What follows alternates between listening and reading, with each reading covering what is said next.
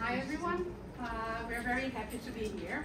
We are four scholars who met at Cambridge. Three of us are PhD students at the Faculty of Education. One was a visiting scholar from Universidade Federal do Rio Grande do Sul in Brazil. We are also part of a Latin American collective in Cambridge called CLAREC. And we're very lucky to have here today Professor Dalila Andrade Oliveira, who will be our discussant in our panel. And I will now pass the word to my colleague Rocio, Fernanda Ugalde, who will start her presentation, Beyond Productive Labor and Value Production, Feminist Angles for Examining Teachers' Work and Accountability Policies. Rocio, the floor is yours. Yeah, please. Well, hi everyone. I'm very happy to be in this panel with a woman that I admire and respect so much. My presentation today is titled Beyond Productive Labor and Value Production, Feminist Angle for Examining Teachers' Work. And basically in this presentation I will be stating the relevance of a labor perspective to understand teaching and to analyze education policy, and in particular, feminist lens to do so. And I will be arguing that teachers stand in a threefold position regarding labor. So, a bit of context. As we know, for many decades, there has been new and intensified pressures on teachers' work. Globally, in Latin America, in Chile, where I have conducted most of my work, and just a few days ago, it took place a rally from teacher and education from María, who were denouncing the different attacks to their work. So, literature usually links these changes to accountability policies, right? And the few labor lenses available have been carried out mostly from a labor process perspective. However, while education policies keep adding pressure to teachers through accountability systems, there is a lack of conceptual resources around teachers' labor that can provide further understandings on these transformations, specifically on how labor control and compliance are manufactured and secured. So, one of the problems in social sciences is that imaginaries about work still rely a lot on industrial production of material goods and on an idea of capitalism as an equivalent of industrialization. So, attempts to see teaching as labor have relied mostly on fixed categories that tend to miss key aspects of teaching or leave other aspects insufficiently theorized. So, is teaching a form of labor? Although the answer to this question might seem very obvious for people in this room, there has been a tendency to disregard teaching as labor and teachers' condition as workers. In Latin America, this can be traced to the beginnings of the professions, first linked to a missionary function, and later to a national building role. Teaching was initially performed as an improvised activity with a scarce training, and in this regard, teaching was viewed as a selfless or an underpaid vocation or a sole profession. Dalila Martinez, Argentinian scholar and teacher unionist, stressed that teachers have to go through a lot of pain to researchers to visualize that in the school they were workers. She also suggested that in the past, educational sciences barely acknowledged the fact that teachers were workers. And she added another point. She said this lack of recognition led to a lack of theorization and understanding of their everyday struggles. So, labor process theory has offered valuable, however limited contributions to do so. And this is a very, very complicated debate. People here will know about this. Because there's also three, or now we can talk about 4 ways of labor process theory, and each of these ways have been, trying to solve problems from the previous ways. However, just to give an example of the problems of this, is that in the 80s, 90s, and 2000, there was a supposition that teachers were becoming more like industrial workers due to the downgrading of their skills and an increase in control, as Bruna suggested through his analysis of the clerical sector, which was becoming much more fragmented.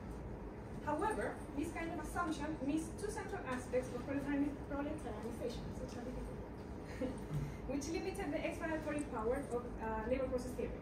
On the one side, the relational component of class, primarily founded in ownership over the means of production, which implies that not just fixed numbers such as salaries, for instance, should be looked when talking about proletarianization, but most importantly, to set the set of relations of exploitation that give form to a class.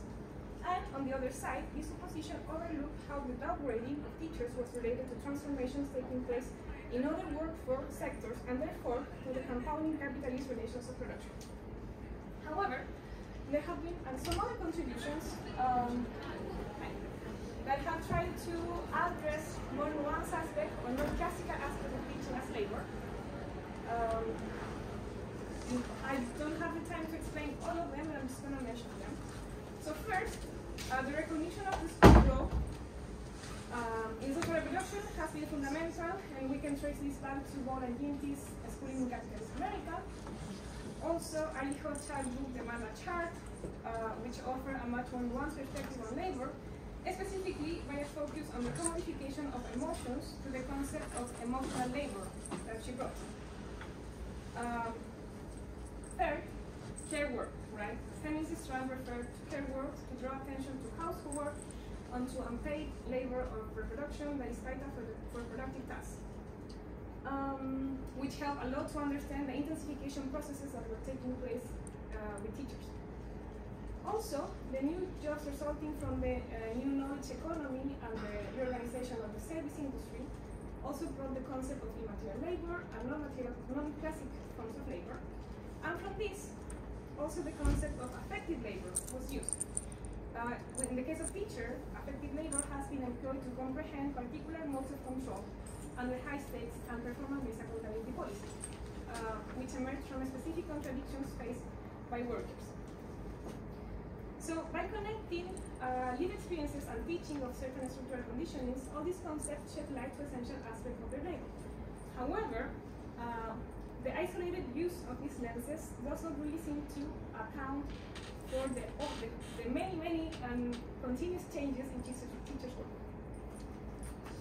So, what could be a feminist lens to teachers' work, or teachers' labor? To start this, we need to remember that the production of commodities is only one part of capitalist work, right? Feminist scholars have shown that alongside capitalist production, there are social reproductive activities that are chronically undervalued, which allow for capital and capitalist subsistence. Starting with the production of human beings, but also including activities that help to produce, and I'm quoting Fraser here, to help to produce new generations of workers and replenish existing ones, as well as to maintain social bonds and share meanings and understandings. So, Fraser argues that although these two spheres have experienced historical changes, they actually stand in a permanent contradiction that destabilize capitalist conditions of existence. So basically, in its drive for limitless accumulation, capital needs to capitalize beyond economic, specifically in the sphere of social reproduction. So by doing so, it threatens the conditions of its own existence. Elena Daglioni's work brings an additional insight to this. She says that, a very Marxist statement, but she reinstated it saying, humans also produce themselves through work, right? As such, capitalist relations of production are simultaneously the reproduction of those capital relations. And she says that social reproductive activities are not just located in the arena of the extra economic, but this also operates in and through labor. So basically, while labor exploitation is what permits the production of commodities, is labor disciplining what permits labor exploitation. So these two elements are intrinsically connected and reinforce each other. And to delve even further in this point, and I'm bringing David Harvey here, we need to remember that capitalism is a totality, where value is in constant motion. So as capital circulates and moves to various stages, it can take different forms. So, in order to realize value and to release it from future use, there has to be demand for the goods produced. People have to have money to buy those goods, which in turn have to be brought to market quickly enough so they are not devalued. So, taking this, then, the traditional notion of productive labor takes an incredibly narrow sense, right? And the divide between productive and unproductive labor just becomes a false dichotomy because these are both value generating in the sense that they take part in some of the circuits of value creation, right? And a similar reductive understanding takes place when looking at traditional notions of labor control. So because of the interdependent relationship between production and social reproduction, labor disciplining occurs in many living spaces and across the labor process. So following Baglioni, workers cannot reproduce themselves regardless of the reproduction of capital. And this is very important to take in consideration. And from this, I argue then that teachers stand in a threefold position regarding them. I don't even know where I'm standing. Okay, so first, and contrary to the tendency to view teaching, regardless of a labor category, teachers' role in replenishing new generations of workers pushes us to think of their work in relations to other forms of labor. The reorganization and remodeling of the labor force resulting from the new economies impacts the reorganization of the entire educational system, and with it, the sort of skills, knowledge, and abilities that educational levels should produce. So in addition, society's larger concerns usually translates into demands for teaching, right? Inclusion, cohesion, sustainability, innovation, and so on. But this role also entails mediating needs, desires, aspirations, and meanings that sustain social bonds and human beings. Second, and as for any other work and worker, teachers' labor regime is based on labor discipline within and beyond the school and the educational system. So teachers are workers and fabricated. Teachers as workers are fabricated in the same way. They are a product of other previous and present caring relationships, and differences and social relations constituting teachers can be reproduced through the workplace. Because after all, reproduction is always at the core of the modes in which work is organized and experienced. Third, and under the current commodification of education, teachers also produce in the classical sense in which they take part in the production of education. And here we can think about for-profit schools, but we can also think about value-added models, which try to kind of measure how much value a teacher can add to the overall production of education. So, and I'm going to finish with this final part.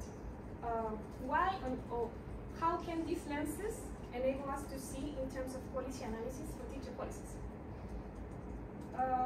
So I didn't mention this because it's a lot of work, but this is based on my PhD, where I conducted 40 years of policy analysis, so you have to trust me when I'm kind of stating this. We can talk about this later, but for now, just trust.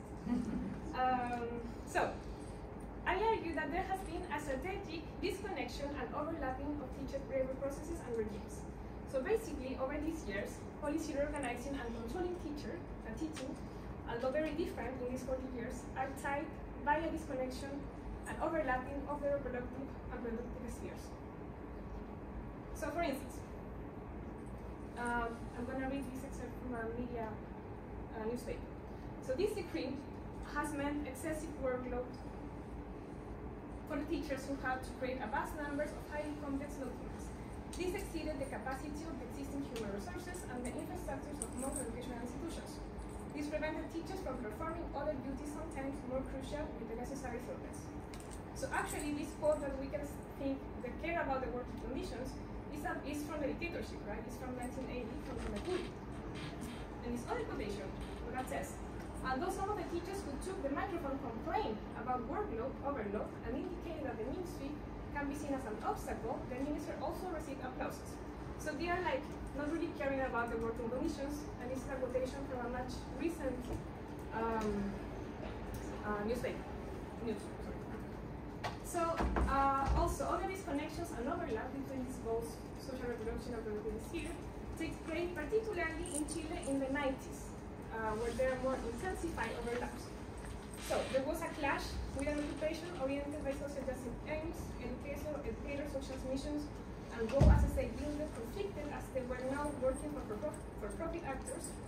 Social status declined further of teachers, the authority was undermined even more, and identities as knowledge production was heavily undermined. This is not something I'm saying like many people, many researchers in Chile have said this. However, my point is that this has not just directed at the self or at teachers' identities, but this holds a conflicted presence in the policy domain. And I'm gonna skip this for the discussion. Okay, so concluding remarks. First of all, making visible the unseen, right? The name of the panel. Labor regimes as the wider circuit and arrangement where labor process occurs allow us to see the contradictions that are taking place. So first of all, teacher labor policies go beyond teacher policy. the labor policy go beyond what the policy declares as a teacher policy. Also, when it comes to teaching, social reproduction and production intersect and overlap in a unique form that helps to expose the interplay between both spheres more than in other forms of work. So these can be highly contradictory sometimes, but therefore allow us to first see the inner contradictions within capitalism, and also, to some extent, trace and connect potential alliances and struggles that might seem disconnected, but actually are very much connected because of this. And this can bring, therefore, implications for work control, compliance, and resistance and meaningful teachers' work. Thank you.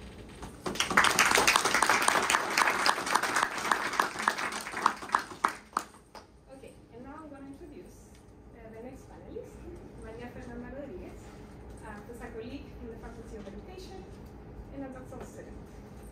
The floor is yours.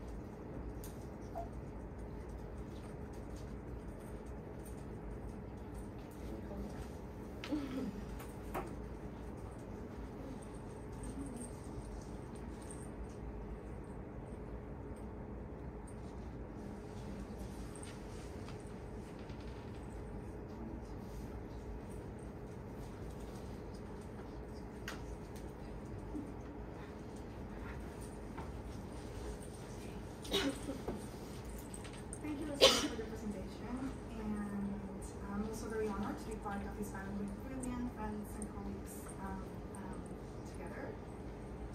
So, my name is María Fernanda, and today this presentation is based on my PhD project, which aims to understand the privatization in and of education as embedded within broader discussions of citizenship, exclusion, inclusion, and equality with the case of Peru in mind. This is very much a work in progress, so as I'm conducting my fieldwork right now, so any feedback or suggestion is very much welcome. For this presentation, I will focus on the theoretical, methodological, and historical lenses, and provide an example of what do I mean by localizing and historicizing the analysis of practical education. I've worked on the research of practical education for a while now, and when I embarked into the daunting PhD journey, I realized that there were other lenses that I needed to look into for understanding this phenomena, specifically in the context where I come from, which is Peru. So I started by trying to understand or see what is the critical analysis of education so far. So the literature on the privatization of education has advanced nuanced understanding and critical understandings of this phenomena. However, it has a tendency, first, that it tends to pose this phenomenon in relation to a Western Keynesian welfare state that secured public or common education for all. And then that also most of the literature, not all of it, of course, there are exceptions, focuses on the growth of privatization amidst the global neoliberal turn in the last 30 years. And also then it links the manifestation of privatization related to the commercialization and marketization.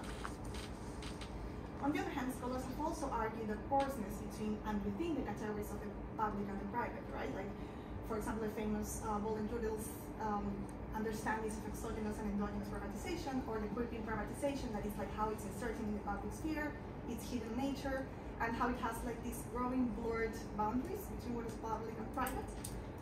In recent years, also new scholars have tried to understand new categorizations of these boundaries that account for the complexity of it, and like kind of criticize the binary of like these two spheres.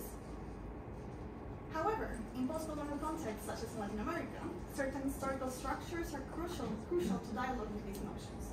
First, that has been like the state and the public in general has been based on an exclusion, has excluded a large part of the population based on class, race, ethnicity, sexuality, and gender. And in that sense, the notion of the public has been private in a way or the other. Several authors have talked about this. Gerais, for example, talks about the idealization we have made of public education with the case of Australia in mind, for example. Edwards and others have talked about the ethos of privatization in the case of the Honduran state. And Quijano, of course, and Julio Kotler have talked about the private nature of public office in the case of Peru. So this is a very important point, and I'm going to talk about further on. And on the other hand, in Latin America, education began, and in many other countries, post-colonies, began as a private endeavor to the Catholic Church, which had like a double mission, right? Like a religious instruction and civilizing the local population. So these ideas challenge some assumptions made in the literature. First, that the notion that public education is entirely public or common, to which the growth of privatization in the last century is opposed to. And then that the blurring boundaries are a process that has exacerbated and created in the neoliberal era. Actually, if we think about it this way, they were part of the structure and construction of the public to begin with in this context. So I really like this quote by Gillian Hart. Here she talks a little bit about kind of like this idea, right? She says, our efforts to remake the future depend crucially on how we remember and forget the past, and on how it has taken a huge dose of official amnesia to render the neoliberal project palatable. By reconstructing dimensions of local histories and source local connections, we were disrupting elements of this amnesia. So, what do I mean by localizing and historicizing? I mean that it's important to analyze the previous manifestations of privatization to comprehend how the neoliberal project builds on and conflicts with and gets into tension with previous forms of local social structures and exclusion, right? It's not that it's only to understand the past by itself, but it's like to link it and see what is being pulled to the present as well. So these legacies of enclosure and exclusion are what the new forms of privatization adapt and thrive on. This lens allows us to to expand a few theoretical and methodological understandings of privatization. First, to expand the concept of privatization beyond marketized relations, accounting for its links to historical legacies of enclosure, differentiation, and understanding of the cultural and social dimensions of it. Of course, as Rocio mentioned, is without this social link, trying to understand that it's all part of a totality, right? It's not that they are separate, they're intertwined and part of a totality. Then, that it also helps us understand, visibilize the various institutions and actors involved in the privatization of education that are being blurred if we see it as a whole point linked to marketization, such as the Catholic Church, for example, which we know has a major importance in Latin America and very much linked to how neoliberalism has been linked to religion as well. For example, in Peru, we find that the Catholic and evangelical churches has used private schools to advance the anti-women's agenda, and sometimes taking students to marches, and so there is a link there that is important to understand as well. And the church also linked to the other of populations in Latin America. Then these lessons also allow us to acknowledge that private education can sometimes serve a public role in this context. So we can debate what does this public role means, what are the limits of it, or how private providers use this to advance the market. But we have to acknowledge that in contexts where the state has been absent, specifically in certain territories, private providers or private education has served as a form of public role, right? It's important to debate or see behind what does this mean in different localities and historical moments. And then finally, it also allows us to account the relationship between privatization and coloniality, which I will explain in a bit. So, the figure of privatization as enclosure is something that has come in handy to kind of include all of these things I've been mentioning. Marxist scholars have talked about the enclosures of the commons as a crucial part of the birth of capitalism, but also its reproduction. And by this they mean the enclosure of the legal and physical, almost violent at some points, enclosure of lands and resources. And later on, also feminist and black Marxist scholars have broadened this concept to include the restriction not only of the lands and resources, but also of women's bodies, right? That was crucial for the birth and reproduction of capitalism, which were appropriated and controlled for the sake of capitalism. So these ideas, this kind of rupture of the notion of enclosure, can help us understand that enclosures can occur on different scales, on both material and symbolic spaces, going through social relations and bodies. And understanding privatization as enclosure helps us understand like highlights the borders that are being imposed around that which is confined. Who is setting those borders? Who is left outside of them? And how these borders are sometimes resisted. So education privatization as a form of enclosure so I understand in my project as a form of enclosure of social relations and of knowledge, which is also intersected by race, class, ethnicity, sexuality, and gender, right? Susan Robertson has talked about like how in higher education, also privatization is like a mind grabber, kind of like with the idea of like land grabber, because it takes over also like how we think, the ways of seeing of the world that we have into hand, right? And I see this especially important in the case of elementary and secondary education. So, these are two pictures of Lima, the city of Lima, where my project is on. It's kind of like self-explanatory.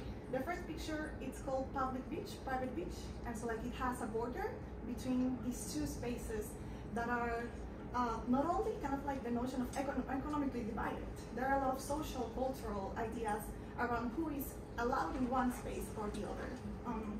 So this brings into mind that the notion of enclosure, it's also very much linked to border making and to symbolic and material spaces. And this is where the concept of othering comes in as important. Here I argue that privatization has growth as others have entered public spaces, right? In the case of Peru, for example, with the waves of immigration especially from indigenous communities, the processes of privatization grew in the 20th and 21st century, right? And the fact that privatization grows when the public sphere is encountered by others shows that the public wasn't common or public to begin with. Okay, so here I want to use an example to why looking in the past can help us understand the present and help us understand how education, the last manifestation of educational privatization works. So, okay, foreign and Western imaginers have shaped the private education landscape in the last centuries, with different actors, institutions, and distant places in mind over time, according to the global power of the global changes in global power. So of course we know, like in the 16th, 18th century was the Catholic Church, the Spanish Crown, that not only brought private education but also included white supremacy within education policy, with, like in the 18th century, regulations that allowed creators of private schools and teachers to be honest and of clean blood, for example. Then in the 20th century, in the early and mid 20th century, this is linked to the straight project of attracting European immigration. Foreign, especially European, Western communities were attracted as a racial leveler. We've heard about this in the case of Latin America and several countries. Came to Peru and weren't included in the public sector, but created these close communities of international private schools, which were first for the upper class and also lower class students, but that then became an aspiration for the emerging middle class. And here ideas of modernity were very much linked to foreign private education and the notion of whiteness. Later on, the states, especially military governments in the mid and late 90s, attempted to kind of regulate these foreign imaginaries through policies that kind of like, for example, prohibited the use of foreign language names in private education, or banned principals, like required principals to be Peruvian, for example, or banned the use of English in nursery schools, and so on, right? These were dismantled with the years, but this was like an attempt to try to kind of like regulate this notion of national identity through private education. And then in the last trend, in the last 30 years, there has been a growth of private education through what is called a process of default privatization with very low regulation and a bottom-up construction of private schools. And it's the private education sector is very segmented and socioeconomically segregated, as we can see like in this graphic here, where it's like national or public schools, and then like go to like the low-fee private schools, middle-fee private schools, and then very high-end private schools. So okay, we've talked about like the influence of like foreign imaginaries, especially Western imaginaries and whiteness in private education. But what happens now? Here, this is just an exercise where I categorize the names of private schools in Lima, which were around 9,700, according to the language and the cultural spatial imaginaries they refer to. So I found that a third of the schools have names that refer to Spanish and apply cultural references, another third that refer to US or UK or European references, and then 14% that were around like Peruvian, right?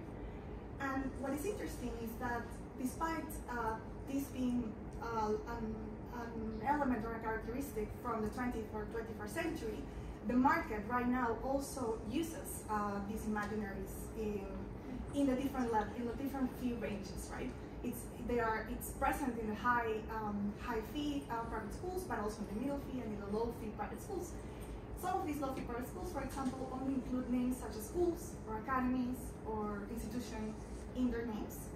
And of course, we can always say that it's not that they are actually bringing a foreign project or educational project, but it's what they are aspiring to or what they are trying to portray through their names. Here there are some pictures, for example, a school called Cambridge, for example, in Lima, or University School, these sort of names. So the presence of Western references, especially from the US, UK, and Europe, in Peruvian private education suggests that this continues to be a key element in shaping today's educational market. These are present across different educational levels and fee ranges, as we mentioned. And this high aspiration for private education has been mostly studied by scholars to ideas of quality or security or social mobility and entrepreneurship, right? And these are all true. But it is also closely intertwined with private schools' representation of a modernizing project linked to foreign and Western values and whiteness. And this is an element that hasn't been studied in how the private education sector works in Peru and other countries of Latin America. So here again, making visible the unseen, the idea of looking into locality, the specificity of locality and having a spatial lens, and also including an analysis of historical legacies when looking into the privatization of education, sheds light on new elements to understand current manifestations at local, regional, and global levels. I think this can help us understand a new conceptualization of privatization, not only useful for the global south or like Peru or Latin America, but also to understand how it's working in other contexts. And here it's very important to include a lens and the intersection of race, class, ethnicity, sexuality, and gender in the shaping of the different iterations of private education. As the new forms of privatization, as I was mentioning before, adapt to and thrive on these legacies of enclosure and exclusion. And in this case, with this example, I was talking about how historical remnants of coloniality and differentiation intersect with capitalism. So I'm going to end there. And yeah, this is just like the steps moving forward. I won't talk about this now, but this is like part of my PhD project and like kind of like the things I want to see with archival analysis and interviews. María. Thank you.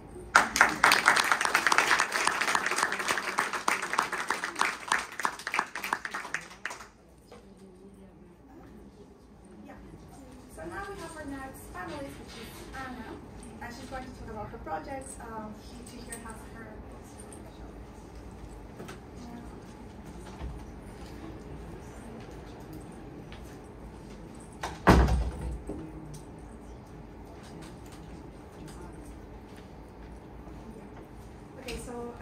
María Fiorentino is going to talk about her project. She's a fellow PhD student in Cambridge, and she started the PhD with me. So,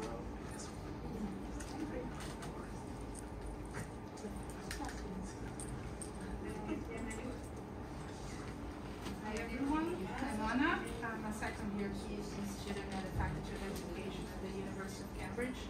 I'm here to present my ongoing PhD research on women's sense of belonging and elite higher education institutions. Specifically, my study focused on women who graduated from Unicamp in Brazil and Cambridge University in the UK in the 21st century. Both universities are ranked among the top 2 universities in their countries. These women are the first generation within their families to attend university, all of them coming from state schools, including both white and non-white women. Additionally, my study is informed by the lived experiences of their mothers. I will start this presentation by telling you a bit about who I am and where I stand in relation to my study. I am a 45-year-old woman woman, a student parent who went back to university after a period of being a full-time mother. Before that, I had a corporate career in Brazil and in the UK, where my children were born. We have been living in the UK for more than a decade now, and in times of Brexit, I was targeted in a hate campaign from people who believed I was not entitled to live in their country. My own experiences of belonging as a university student, as well as in life in general, in very different places and times, are complex and sometimes opposed to each other. What does it mean to belong? My research dives into this question, drawing from Heidegger's insights in being and time. He suggests that belonging, in its broadest existential sense, is about being in the world. This implies that belonging is as diverse as people's lives and experiences. I'll also explore Bell Hook's idea of belonging as a culture of place, a geography of the heart. For the women I'm studying, who navigate elite universities, belonging is a mix of these tangible places, the university and the home, as well as their minds and hearts. It's a complex interplay between where and when they are and how they feel.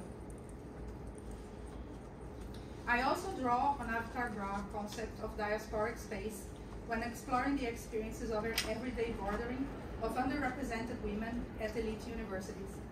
Yuval Davis highlights the importance of diasporic spaces because it is the ultimate space in which intersectional otherness and differences, as well as similarities, can come together, adding that the most important aspect of diasporic spaces is their potential to decentralize hegemonic centers of power.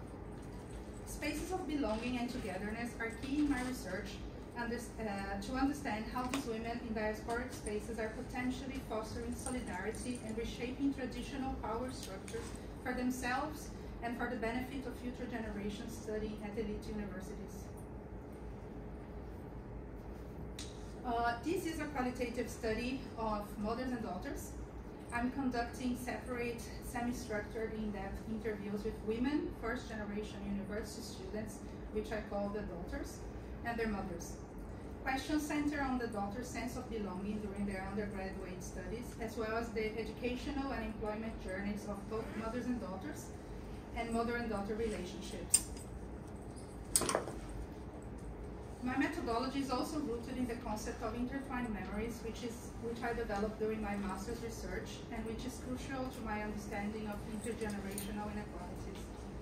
My concept of intertwined memories builds on Hirsch's post-memory theory, adapted to the context of trauma associated with experiences of extreme poverty of the mothers in Brazil, to illustrate how daughters, as first-generation university students, carry their mothers' traumas in their lives. This fuels their journeys towards a better life, not just for themselves, but also to do justice for their mothers, who, on the other hand, have empowered their daughters throughout their lives, dreaming that they would have a better world. Then, when daughters break vicious generational cycles by accessing higher education for the first time, their achievements and empowerment journey are shared with their mothers, initiating a healing process for both.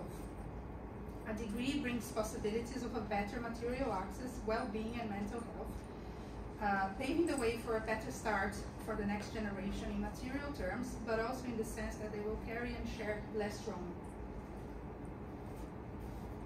I will try to provide you with a brief overview of recent changes that have been reshaping the demographics of student intake at elite universities in Brazil and in the UK in recent years.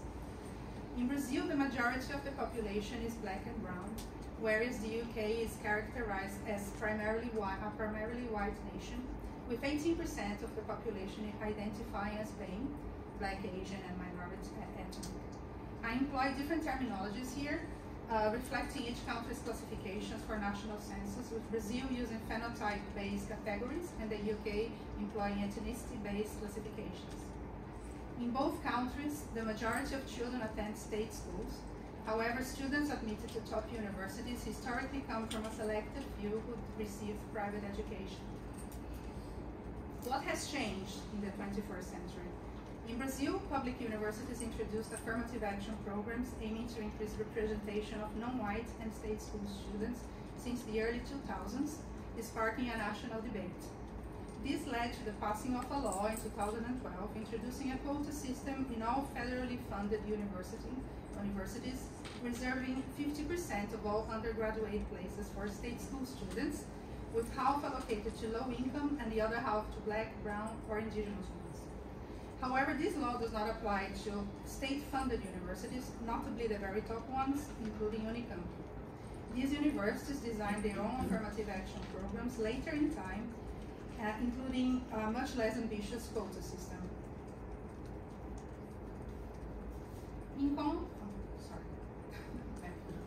In contrast, the UK lacks such legislation or a social racial quota system.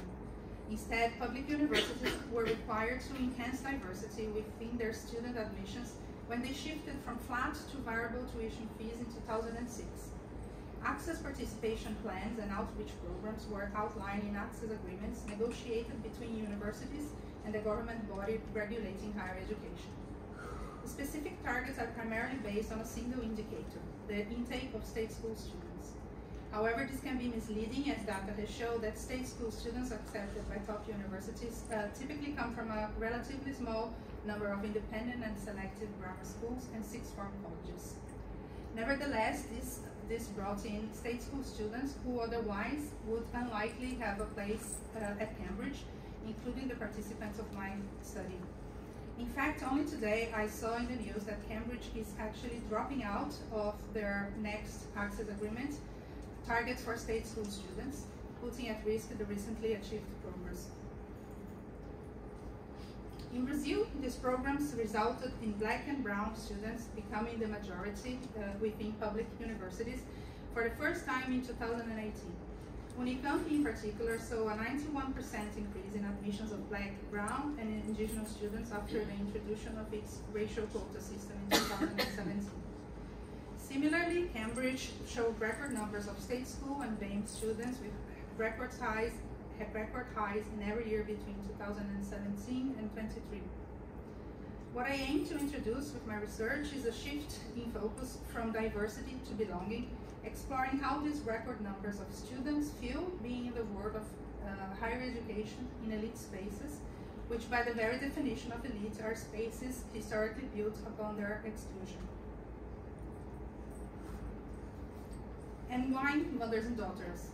This is a word cloud showing the occupations of the mothers and grandmothers of my participants who are first generation university students. So far, all mothers who are so far all mothers have mainly been engaged in various forms of care work, both paid and unpaid. I want to understand if these patterns in occupations typically undertaken by women are disrupted or not when daughters are the first generation of women in their families to have access to higher education. This is a brief profile of the mothers and daughters who participated in my research so far.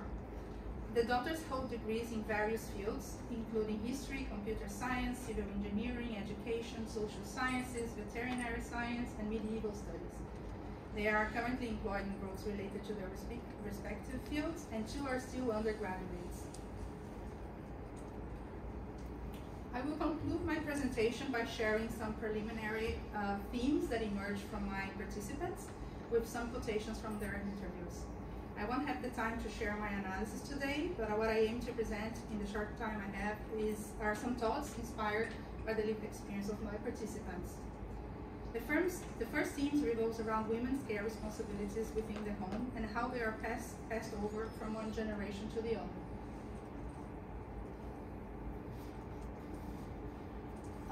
One Brazilian mother said that she became a full-time mother because my husband used to say, "Oh, but you didn't study, are you going to work to take care of others? So stay at home and take care of the children, because otherwise I would have to pay some to do that." This other one is from a daughter from Brazil who began her studies during the pandemic. She told me this: "So when I got the pandemic, I stayed at home for a long time. I think that made my mom a little happier because she could go to work and I would stay home with my little brother. My brother at home, and he wanted to watch cartoons on my computer, which was the only screen they had in the house, and I was, okay, watch. So I took fewer subjects, fewer credits, and I got my degree delayed a little bit. Her studies were actually delayed by about a year, and when I met her peers were already graduating, but still she had 1 year ahead of her. I will share a brief video clip from the film Southport, not that one, before we go to the next theme. The movie is set at Oxford University, and the men in the scene are wearing tuxedos for a university party. One of them comes from an affluent family, with his mother also being a former student at Cambridge and Oxford. Nice tux. It's a rental, right? Yeah. Sleeves until always check the sleeves. It's still not bad. I mean, you're almost passing.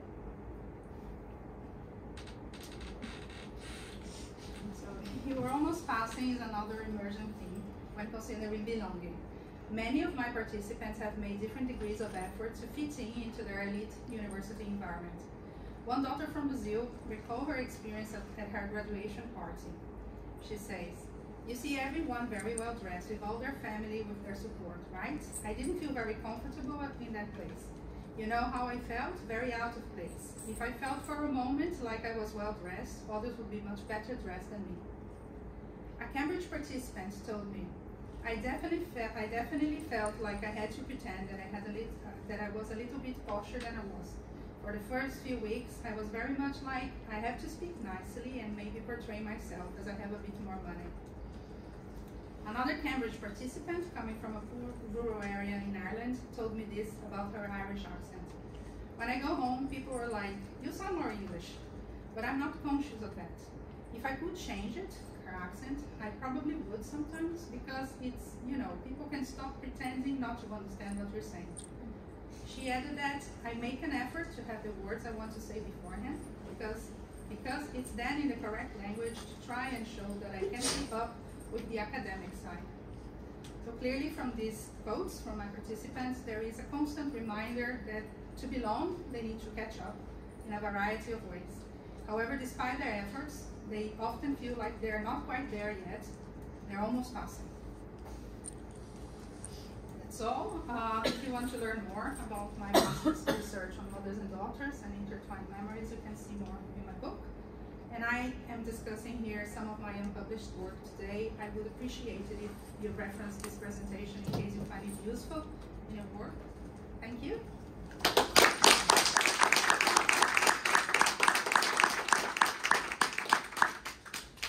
I forgot to say we have some Scottish shortbreads there from the UK if you want to give it a go, please. And I will now pass the word to Dr. Bruna Dalmaso-Junqueira from Universidade Federal do Rio Grande do Sul from Brazil. She will join us remotely and present her research on civic military schools in Brazil as patriarchal, white supremacist, and queerphobic project. Let's just see. Connection on.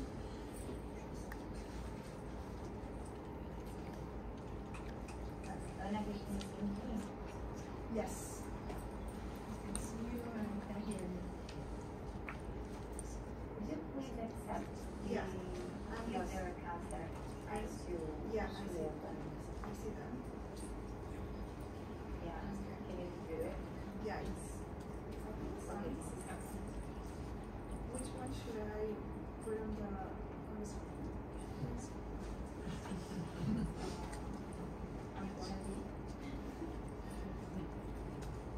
Here, can you see me? Yeah, there. Okay, I'll share my screen with the others on the computer. It's such a thing that I can't see you.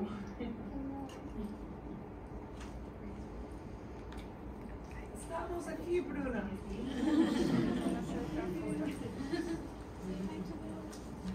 Okay. Can you see the presentation? Yes. People are saying hi to you. Viva Bruna!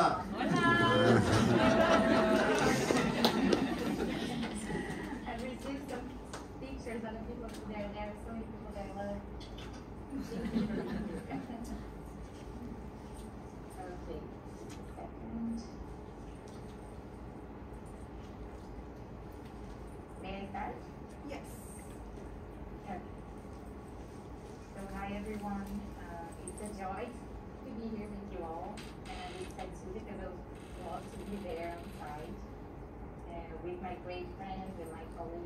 and it's an honor to share this moment with you all and to have you as our discussant, Dalila. So the work I'm presenting today is a segment of a broader research coordinated by my colleague Iana Lima, who couldn't be here today. We're members of the Political Regency, a group dedicated to investigate conservative movements in Brazilian education. And today specifically, we will be discussing the civic military schools in Brazil under feminist lenses. Our project is called the Conservative Alliance, the State and Educational Policies in Brazil. And we started mapping conservative agents involved in policies such as the non-partisan school, homeschooling, and the militarization of public schools. And recently, we have been analyzing the discourses used by these agents to defend their agendas.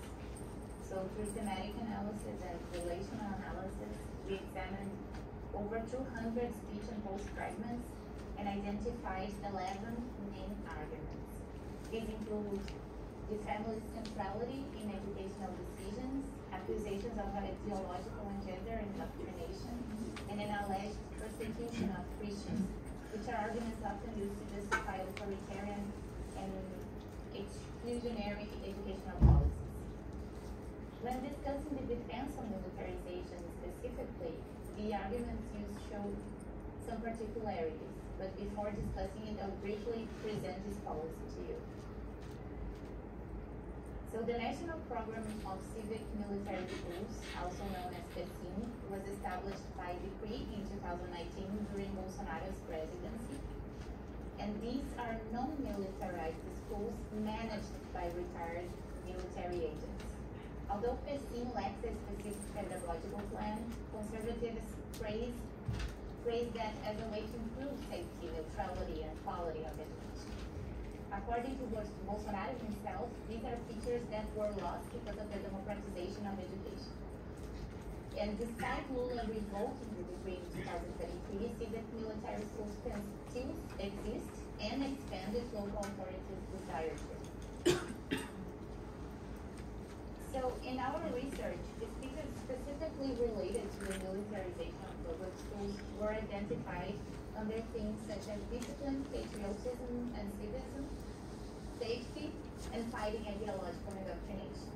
At the same time, despite the conservative discourse having a strong appeal in convincing the implementation of the policy, neoliberal arguments are also very present. So examples of that were found in speeches such as liberty, equality, and national development. This reflects the concept of conservative modernization in education. While hegemonic alliances advocate for traditional conservative values, they also promote the modernization of education in liberal terms. Here we have an example of a speech from Bruna, a right-wing state deputy. He argues that public schools lack discipline and even experience criminal incidents, which puts them in no condition to create a proper environment for learning. The proposal is then to transfer their management to military police. Here you can see three of the arguments being used: discipline and safety in the sense that schools have not been successful in controlling students, and quality in education as a way of saying that hierarchy and order would be the necessary tools to provide a safe space for good teaching and better results.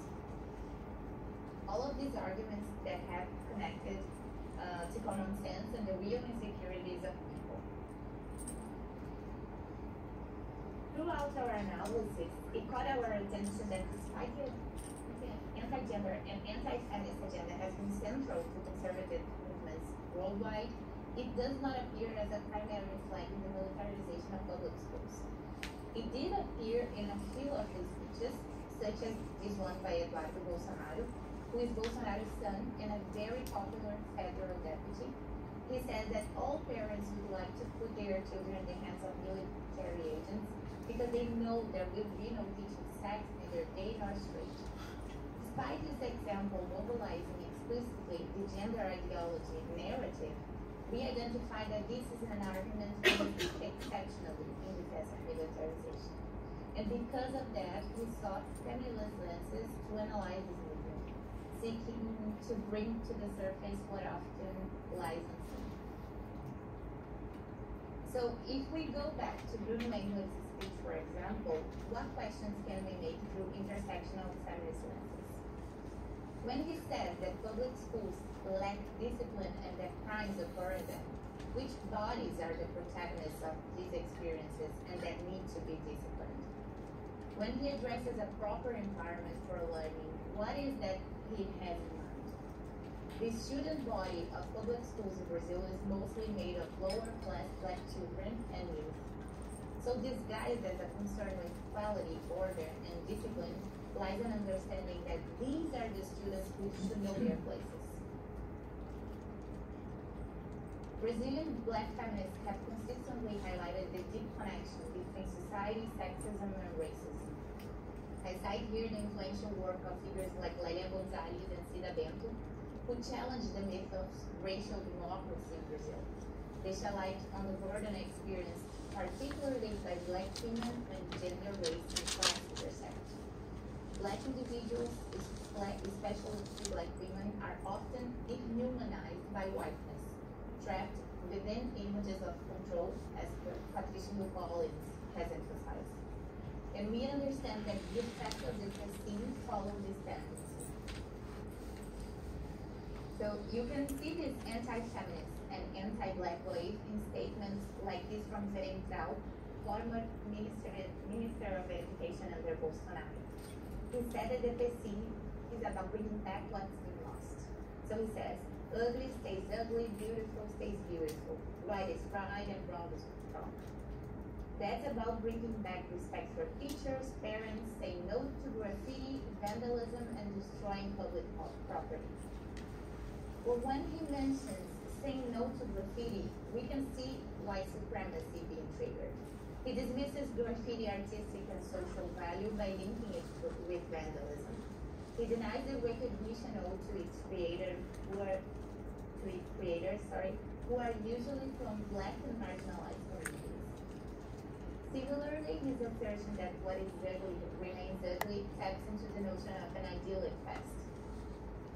Brazil has been witnessing significant grassroots movements for Black feminists and queer rights, and privileged groups have been feeling displaced or wronged. They argue that society has deviated from its moral compass, labeling those who embrace their identity as deviant. In this sense, a Black girl who fights to escape the social images of control is intolerable and must be disciplined and domesticated. That can be read as one of the underlying goals of projects such as this. The policy's rules of conduct are extremely strict and include uniforms, saluting, and classes of civics. Clothing, hairstyles, and the expression of political ideas are expected to be standardized or even silent. As a result, we have been seeing multiple cases of students being prevented from attending classes in these institutions. These students that are targeted with these rules have many aspects in common, usually racial, gender, sexual, and cultural ones. So these are attacks to diversity and identity expression, such as the prohibition of different hairstyles, the use of religious attire, and accessories. We can actually say we have been witnessing numerous cases of discrimination and violence in the name of discipline and quality of education.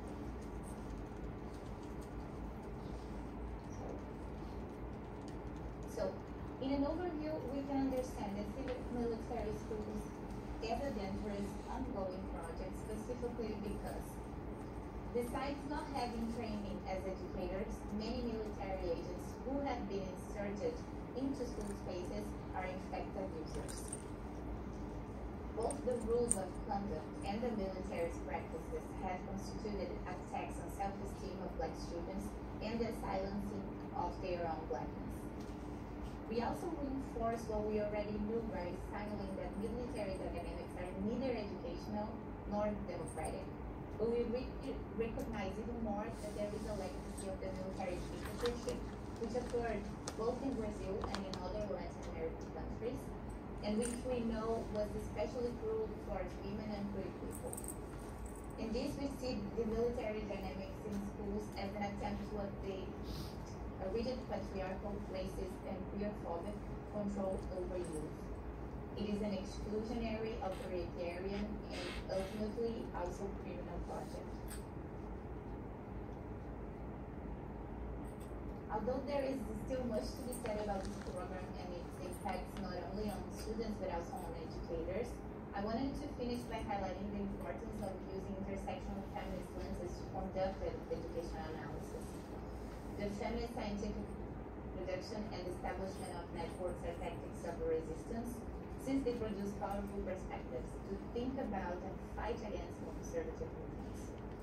We're starting a new phase of the Conservative Alliances project, comparing educational systems in Brazil, Chile, and the US, because we all have noticed similarities pointing to a transnational far-right conservatism, especially regarding anti-gender agendas, which I have been working with Professor Kathy Moeller, who I know is there too. And while it is not an influencer of militarization, feminist perspectives reveal its underlying racist and patriarchal nature, which aim to restore an idyllic and anti-democratic past. So we've been exploring Latin America and its unique features, like military dictatorships and its impact on education today, to grasp our context better, as well as to widen understandings of global education. Intersectional feminisms are an imperative tool to advance these reflections, in our opinion. For now, this is it. I'm open to this conversation. I thank you very, very much for the attention.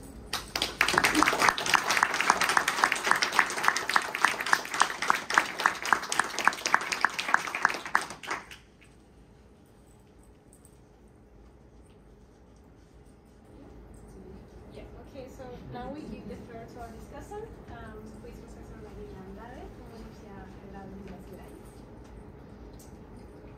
Good afternoon, everybody. Thank you, Rocio, Fernanda, Anna, Bruna, and Iana for the invitation to join this interdisciplinary discussion.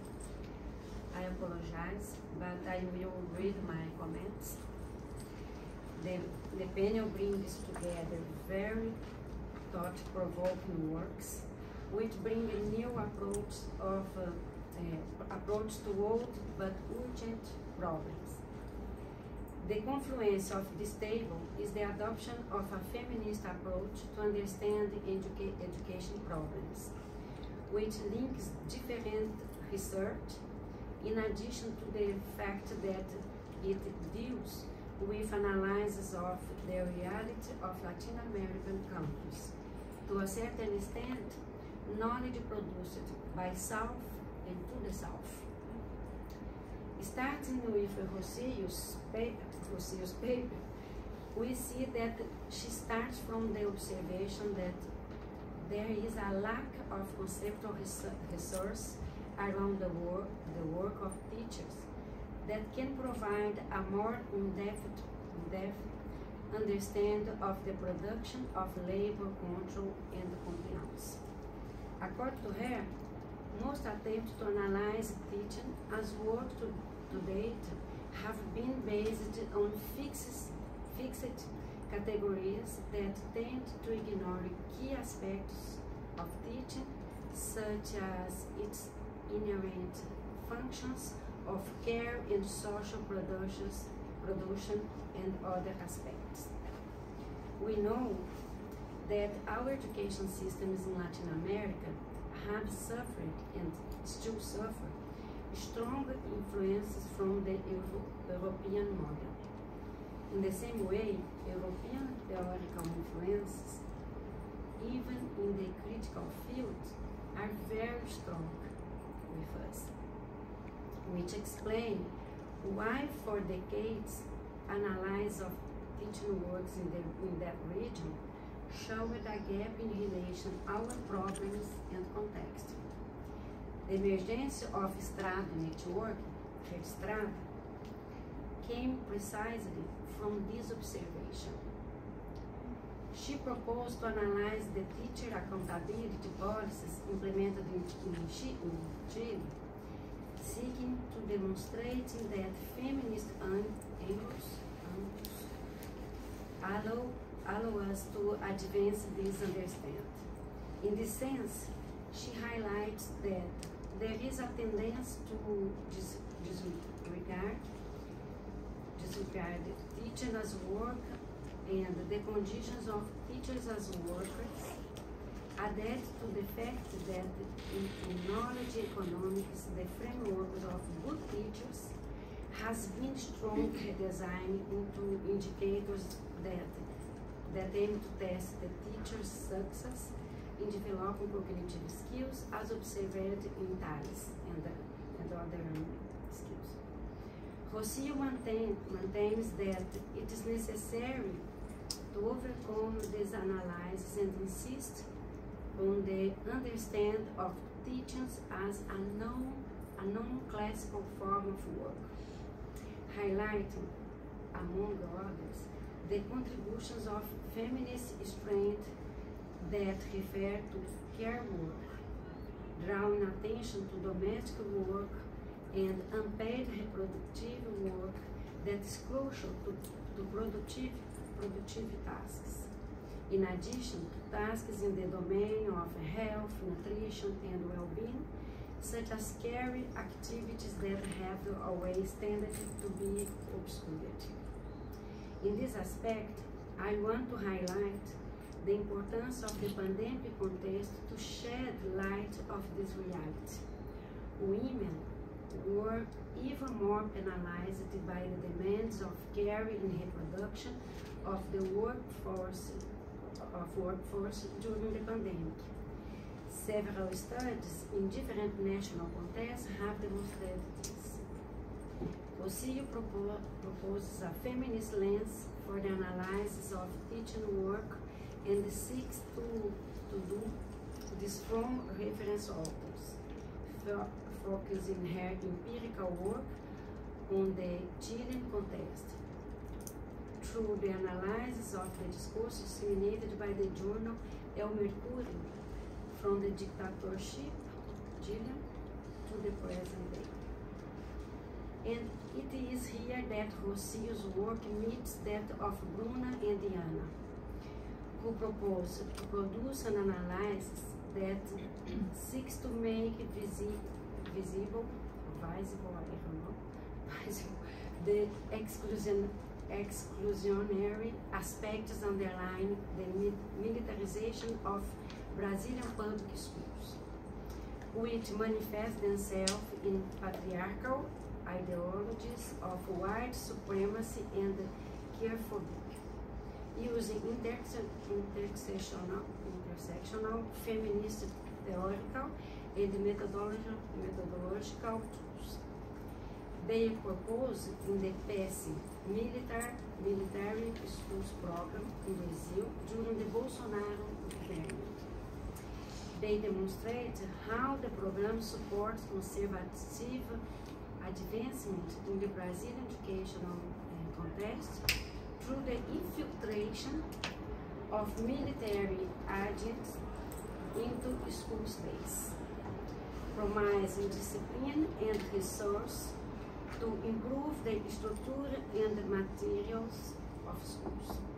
At the same time that they highlight the contradictions within the conservative discourse that defends the improvement of educational quality with sexist, anti-feminist, racist, and queerphobic ideals and practices.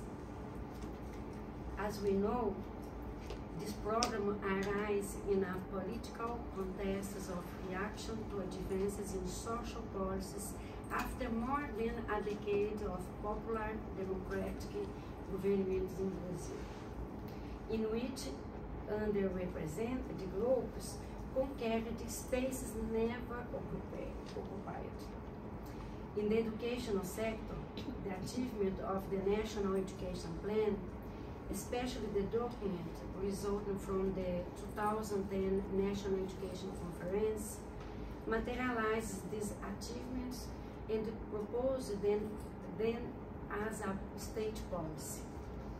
The authors identify in this conservative reaction the creation of an anti-gender, anti-feminist alliance in the national political context that targets teachers.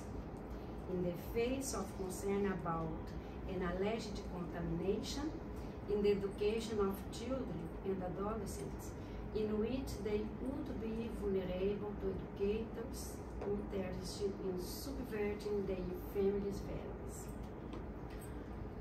What the authors demonstrate is that although anti-gender discourse is not explicit, included in the arguments used to defend the civic or military school, the documents that regulate this institution, as well as the implementation of the passing program, make clear the defense of patriarchal values of a white supremacy. In this sense, they highlight contribution from Black Brazilian feminists who have historically denounced the deep connection of Brazilian society and culture with sexism and racism. The myth of a racial democracy was dismantled by them, along with the necessary understanding of the particularly vulnerable position in which Black women are placed when gender, race, and class dynamic collide. As an example, they cite the fact that Black girls were prevented from attending classes in civic military schools because their hair was not combed according to the institution's rules.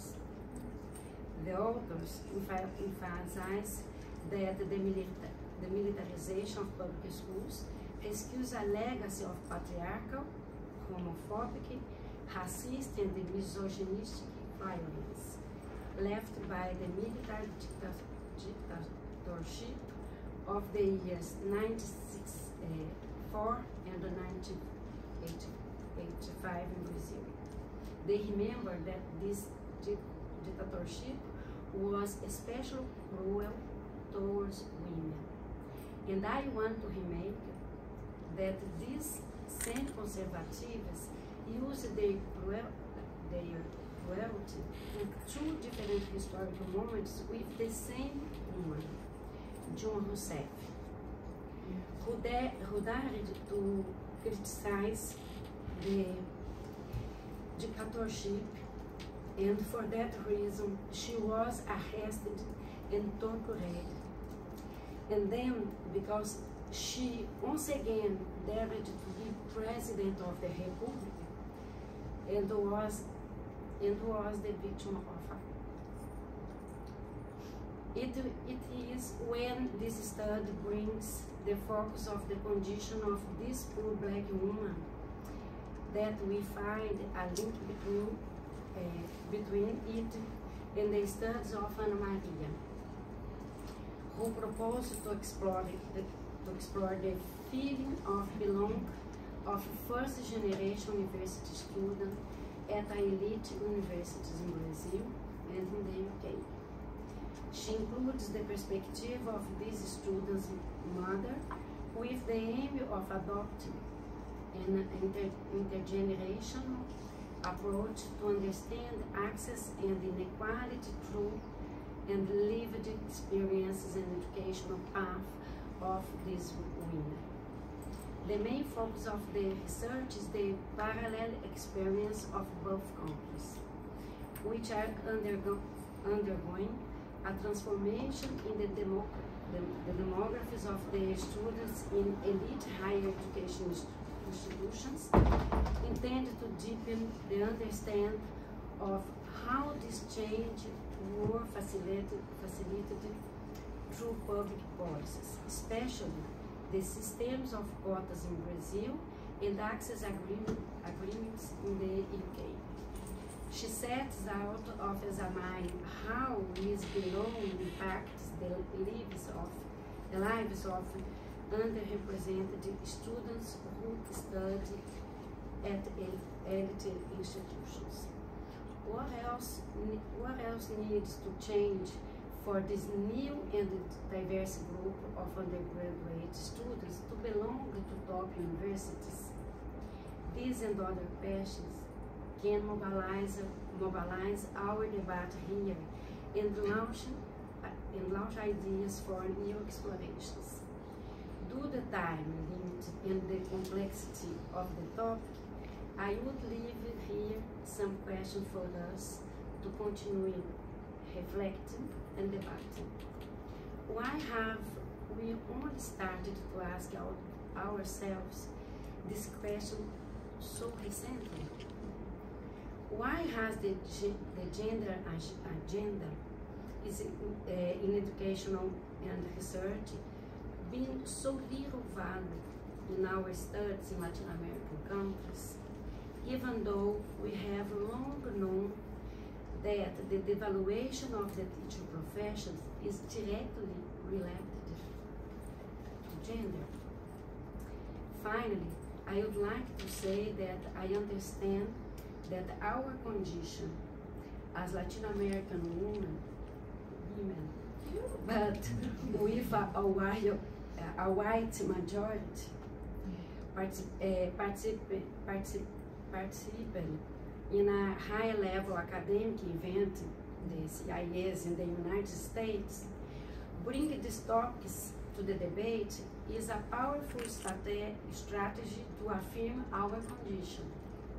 However, our condition still differs from that of our fellow black women, who, as bell hooks and others so well showed, suffer even more from this discrimination and do not always enjoy the same opportunities that we have. Thanks again.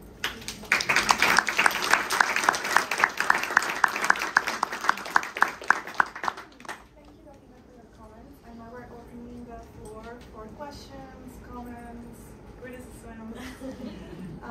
So yeah, if anyone has a question, please raise your hand. We're being very organic in how to manage this, so please just try to have a conversation. Yeah. Thank you very much for what you No, go ahead, sorry. Thank you very much. Very interesting presentation. I would like to make just a comment and question related to the civic military schools, because I saw, in my opinion, personally, dangerous parallel with something that has happened in Europe. I'm from Europe. In Hungary, it has been deployed with the same logic of having former military people acting as guards, a sort of a school guard in public schools in marginalized areas. And in that case, while you were mentioning the connection between sexism and racism, in that case the point was really limiting, according to them, what was the things done by Roma people and people also from minorities that are seen in Hungary as different, as dangerous, and of course always connected to the class cleavage. I don't know, what I wanted to ask is, do you think there could be connection like that? There could be also some trends that maybe go outside Brazil, also the United States, as policy of securitization of schools that is quite special. And yeah, that's it. Thank you.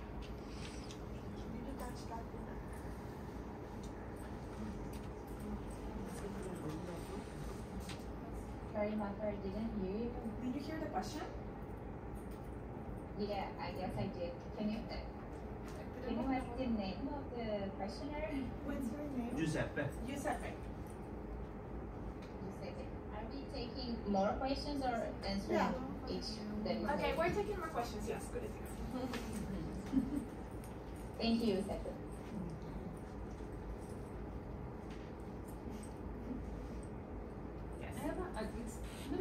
question you can comment to Rocio, because I was struck when I heard you say that, how little emphasis has been put on teachers as laborers, and I come from Peru, and it made me think about some of the discussions that we have had over the last 3 decades in the country, and one of the things that has happened in our case of teacher reforms is that the teachers union, which has been declared or described as a very conservative teachers union even by leftist activists, is a teachers union that is almost solely focused on the issue of teachers as laborers. And so there has been a strong question about trying to bring teachers into a conversation about students and the idea of teaching as service for students. And so I was puzzled by that, and I don't know how you would react to that. Maybe it's a different context, but I thought it was interesting.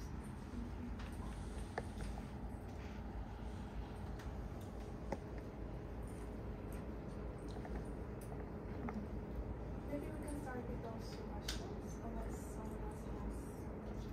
Yeah. Maybe we can start with those 2. Bruna, do you want to go first?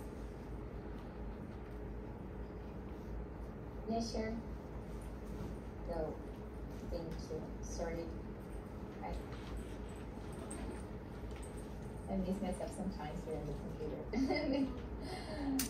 Giuseppe, thank you for your question, and I found it very interesting because one of the reasons of us bringing this type of work to the conference is just to be able to understand what is comparable in other contexts around the world and with what we are experiencing and researching in our own. So yeah, I would say I can perceive some comparable trends in the sense of securitization, although I don't have like this profound knowledge of your context or of this theme at all, because we just started to dive into the militarization here in Brazil and Latin America to discuss this topic here. And I've come from a long path of studying feminism and anti-gender agenda in education. I just finished my doctorate, so I don't have this broad knowledge to make bigger comparisons. But yeah, what I can say is that the anti-gender agenda has been observed as a transnational movement in many places. We did observe that so far in the United States and of course in Hungary too, but I didn't research that so more profoundly. But I know it has been happening also in Ghana and also in the UK as well. But yeah, I think that securitization or militarization of schools is a really powerful and effective strategy to exert control over students, but also over a societal project.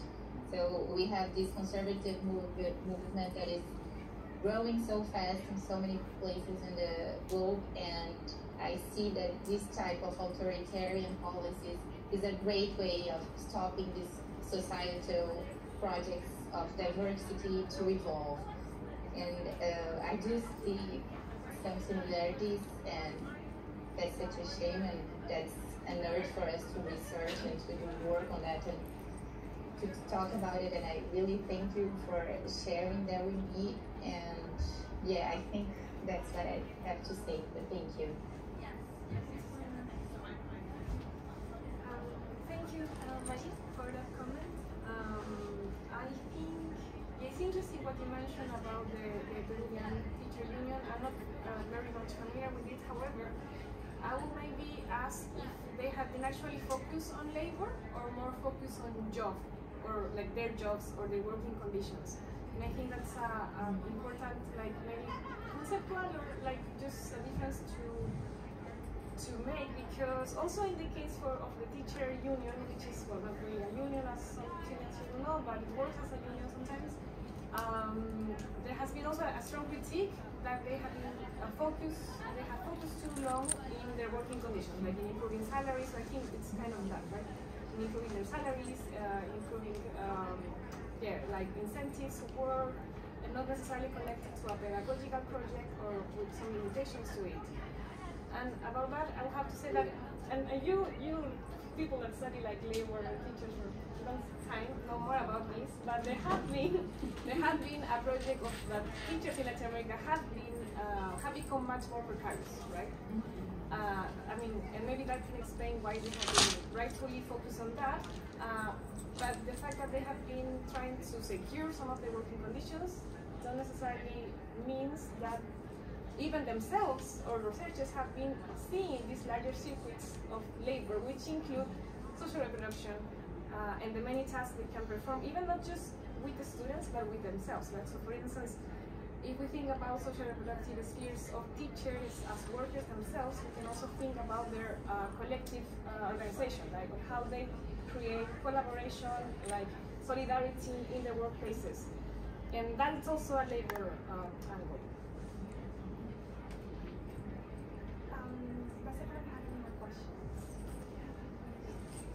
Yes, María. Yes, first of all, congratulations, it was a fantastic panel. My question is for María Fernanda. When you said that you were trying to find additional lenses for analyzing privatization, if you could further elaborate a little bit more why this idea of enclosure was useful for your analysis, and also saying that it's fantastic to bring these lenses into privatization, particularly like intersectional lenses, because that's a huge blank space in the literature about the topic. First, also, congratulations, awesome panels. Like, you all were not only using intersectional feminism, but various other theories integrated with intersectional feminism. They're clearly all brilliant.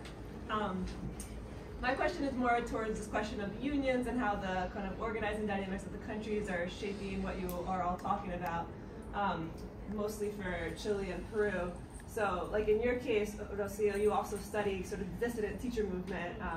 And so how does, does the dissident teacher movement do they have a different vision of teachers as laborers? Is there something we can learn from the dissident movement in terms of what you're talking about? And maybe I'm sure this is like the most complicated question ever. But in Peru, it is really interesting that, as problematic as it might have been, that a teacher union leader was president for a brief period. And did that shift any dynamics among the public-private relationship or anything? Yeah. Thank you. Okay, everyone has more questions. Yeah, so thank you for your questions. María, thank you for that. So with the privatization of as enclosure image, I'm trying to kind of expand this notion of beyond the marketized relations, right? I include these social, cultural elements that are very much linked to also the literature of privatization linked to social differentiation, and how this is also intersected by race, class, ethnicity. In the case of Peru, it's very clear, and also in Chile, how private schools are not only spaces that are marketized, like in the market economy, but are also enclosed communities that are more homogeneous within and heterogeneous from each other, right? Which is the whole notion of segregation at the end.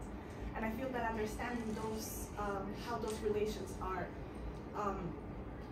fragmented, reorganized through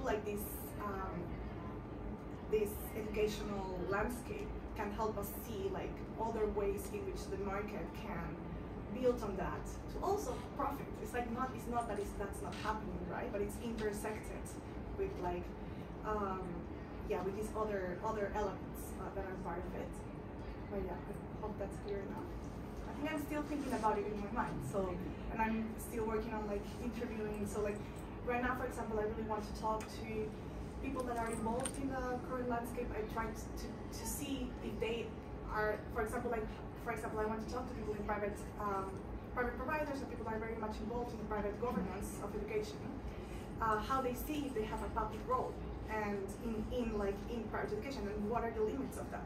Because a lot of the emphasis that the state has put on private providers is that they broaden access, right? But there is no discussion on how this is linked to equity or equality or other public purposes beyond that.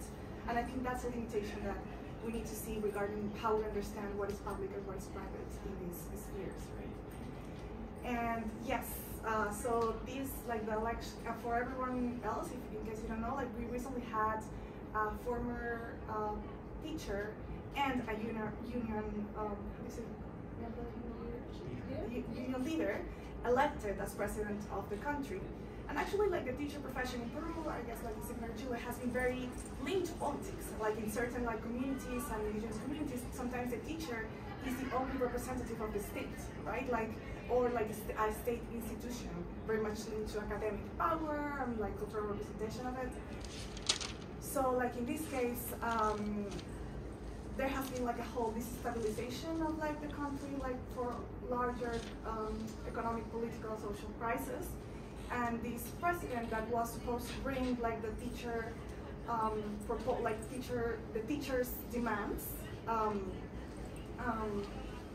couldn't actually reach that. And also those teachers' demands are very much politicized with like different fragments of the teacher unions and like non-unionized teachers. And there's like a massive like divide between like the teacher reforms that are happening in the country and how teachers actually are feeling with these reforms.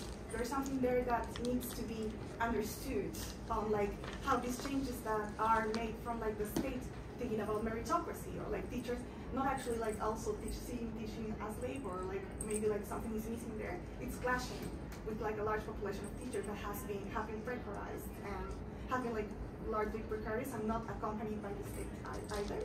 So I think those are, yeah, thank you. Thank you for the question. So I think it does different teacher movement in Chile has different approach to labor, right? And I think that the short answer would be yes, especially from feminist grassroots organizations within teachers. However, and I think it's also important to say that even though there are different approaches that are kind of emerging or re-emerging because they were present somehow before, this is still very difficult. This is what I observe kind of with a food research when I was working with them. Like, I mean, I'm not sure how much entitled I am. That's what I'm saying. But how much entitled I am to say yes, this is a good strategy, or yes, they are not seeing their work, blah blah blah.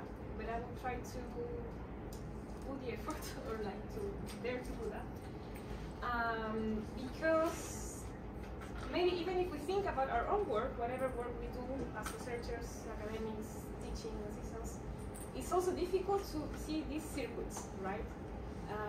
Professor Michael was saying this the other day, like we need collective organization, we need these sort of reflective spaces to understand what's actually going on when I don't know, like when I perform the work I do, and I think that for teachers and organizations in Chile, this has also been the case. So even though there are some good attempts and projects to see different aspects of teaching, it's still very difficult to understand what's happening, like what's taking place. And possibly because in Chile, the education policies are so messy and there are so many that for everyone, for researchers and even more for teachers, it's so hard to keep up with what's going on, right?